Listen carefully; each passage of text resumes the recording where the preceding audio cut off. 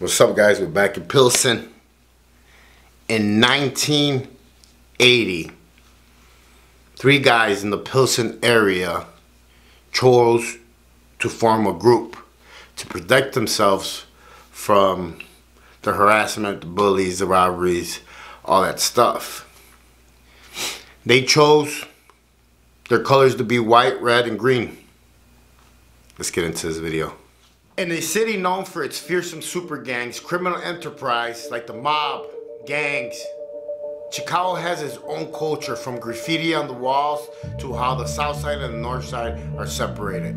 In Chicago, it's where you're born that defines who you are, not your race. This is gang life.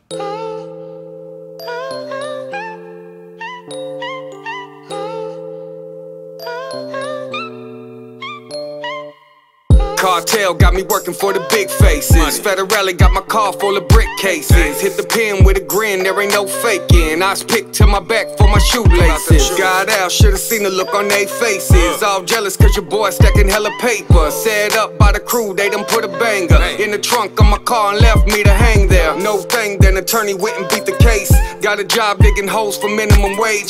Had a dream that Kato said he proud of me. Stay here, don't leave, keep doing your thing. Quit the drugs, but you know I went back to selling, 6-time failing. I went back to prison, got my head right, got my bread right. Push these weights like a kilo in a tailpipe. Trying to do right, I got a mission. Trying to give back to my boys in the prison. The old me's gone, I ain't never gonna miss them. From wrong to strong, stay true to the vision. From wrong to strong, from wrong to strong, from wrong to strong, from wrong to strong.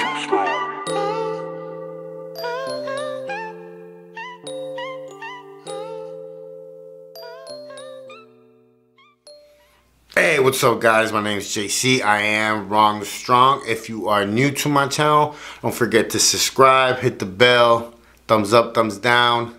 Let me know what you think. We have another episode of Gang Life today. If you are part of my crew, my familia, my raza, súbanse a la Suburban. Let's put some gas in it because we're going back to Pilsen. We're gonna go check these dudes out. In 1980, a big Mexican immigration like flux, just, you know, a lot of people were coming from Mexico and they were coming out here to work in the country, labor jobs. There was a lot of labor jobs in Chicago, so a lot of them were coming and staying in Chicago. My grandparents came in the 40s. That's when they came over. But there's always been a lot of work in Chicago, especially for labor jobs, because there's a lot of like big warehouse companies like Brock's, Lakewood Fans.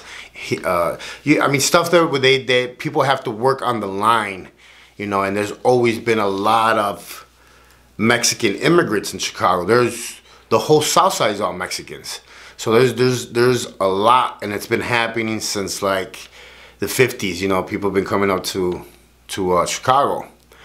But they were facing a lot of discrimination by their own people, and you see this a lot. You see this a lot in between us. Even when I did time here in Phoenix, I had to choose between, you know, sitting with the guys that were born here and sitting with the guys that are from Mexico. And in my head, because in Chicago, you know, it's a little bit different, I was like, it's the same thing. It's like you're telling me to choose between my mom and my sister, you know what I mean? So it was like, it's a little crazy, man. I don't know why we do it to our own people, but it's always been happening. And, you know, even back in those days, so, you know, back in those days, the Mexican youth and the laborers were getting bullied and robbed. You know, they would wait for them to come out of work, and they would be at the bar, and then they would, like, you know, smash them and take their money, and that's messed up, you know.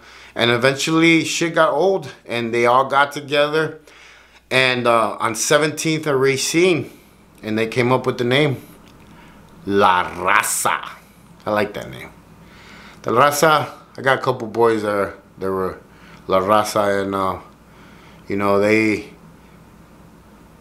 have a huge hood over there in the back of the Yards neighborhood, Pilsen. They spread out. The Raza made the decision to turn Folk Nation. That's a 6-point star, just like the Party People, the SDs, the Ambrose. Those are all folks. You know, they cock their hat to the right. They cross up to the right. They raise their jogging pants on the right. You know, everything that has to do with the right side. So you know, that's what they decided. And I mean, I want to say in the 80s. Man, the Raza went through so many wars because at the beginning when they first started as a party crew just like Party People. They were just together to protect themselves. They didn't even want to gangbang or have nothing to do with the gangs, but then the gangs kept you know messing with them, and they had to do what they had to do to survive, and that's how it is. I've seen it happen so many times. It's crazy because one of my subscribers was telling me how we used to go and mess with them on 58th and Hamlin all the time, and they eventually, you know, ended up turning kings because they hated us because we would go over there and just mess with them for no reason. And now that I'm older and he was telling me, I'm like, it makes sense. So like all these gangs that started as like little party crews that just wanted to have a good time and throw parties, you know, got pushed into this life that it's not for everybody. You know, the Raza fought several bloody ass wars with everybody, the Ambrose, Party People, I mean you name it, Tutu Boys, but they still managed to grow into new areas in Chicago, like I said, and, you know, on the south side, back of the yards. They moved over there by Marquette Park. They have a couple of suburbs, and they haven't lost much territory. I think after the research that I did, they only lost, I think it was one suburb of all the hoods that they opened, and they opened close to 9 or 10, and it was due to, you know, them being the only gang in that suburb. So the cops really, like, you know, put their full attention on them, and they got them out of there. So, you know, it's crazy because the gang structure and how it works. It's almost like they push you to actually become a gang, because if you're not part of them, then you're their enemy, and they start to mess with you so much. And then in that Pilsen area, if you go back, you know, 1980s, you know, even the 70s on up, the Pilsen area it wasn't a bad, like, horrible area, but it wasn't a good area. There was a lot of shootings, a lot of gang activity, a lot of drugs, you know, and the main thing over there is gangbanging, man. Everybody does it. Everybody does it. If you're not part of a gang, it's almost like crazy, because then they ask you, who do you hang around with? Because it's so normal. But, you know, throughout the years, like I said, these dudes had it was the test of time and have kept growing, and, you know, now they're in different states. The Raza, you know, one of the key factors that actually helped La Raza when they first got started was that the gang units couldn't concentrate on them because they didn't know who was who. And since their gang paraphernalia, whatever you want to call it, like colors, signals, everything, they use the Mexican flag. They use the Mexican flag. They used, you know, the colors of the Mexican flag. They use the eagle. They use all the stuff that some of us that are not gang members would call ourselves. You know how you say, I'm Raza, you know. So that's what helped them crucially in the first years of them expanding like that, because the cops just thought they were just, you know, Mexicans, whatever. So it was crazy. But yeah, they had a lot of, in the 1990s, they were bringing in, they had some big connections in Mexico, and some of their members were key, you know, members that, you know, laid the ground down for a lot of that work that started coming into Chicago in the 80s, man. And it's just, like I said, I share these stories to, you know, as a learning tool, information, maybe get a laugh, a smile, all that stuff. I'm not glamorizing the gangs. I'm not, like, you know, giving them the credit and all this.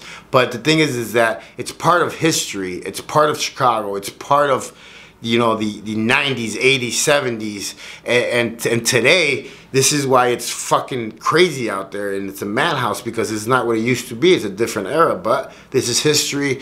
This is La Raza. They've been running strong since 1972. They started independently, didn't need nobody, didn't have no beef with nobody, but just took care of business fast. They retaliated when they needed to.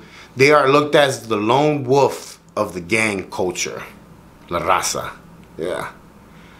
My name is JC, man. You know, don't judge nobody. Stay in your lane.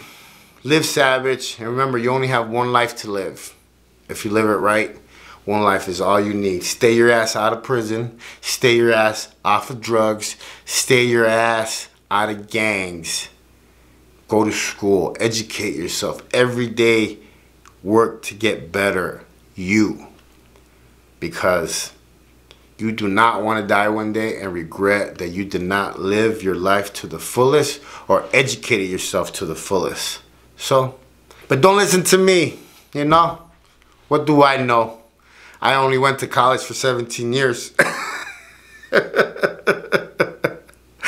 Alright guys, I'll catch you guys on the rebound.